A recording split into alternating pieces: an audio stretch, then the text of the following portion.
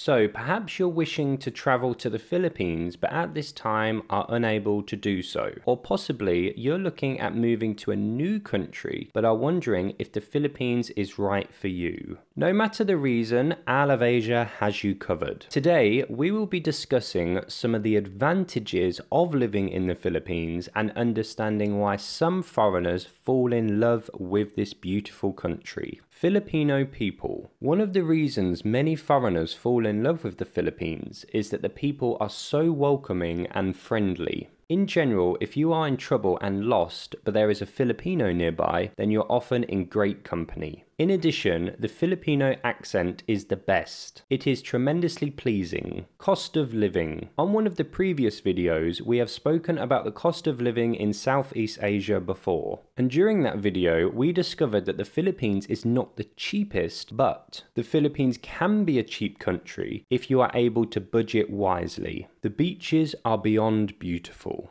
Often, the Philippines is referred to as the Maldives of Asia. Many beaches in the Philippines include tropical blue seas, pure white sands, and the stunning coral reef. But some of the best beaches in the Philippines can be found off the radar and are often only known by the locals. The English in the Philippines is near perfect. Most people will speak and understand a high level of English, and overall, Filipinos have the second highest level of English proficiency. Due to the population, there are more English speakers in the Philippines than there is in England. Long-term living is possible with foreign-friendly visas. Many countries around Southeast Asia, both pre and post-COVID, have tightened up the rules regarding long-term living for many expats. But apart from the ongoing pandemic, over the years, long-term living is much easier in the Philippines. The natural attractions are magnificent. Some of the most eye-opening natural wonders can be found all across the Philippines. Similar to the stunning beaches I mentioned, many natural attractions can be found in hidden areas. And finding these is almost like a real game of treasure hunt.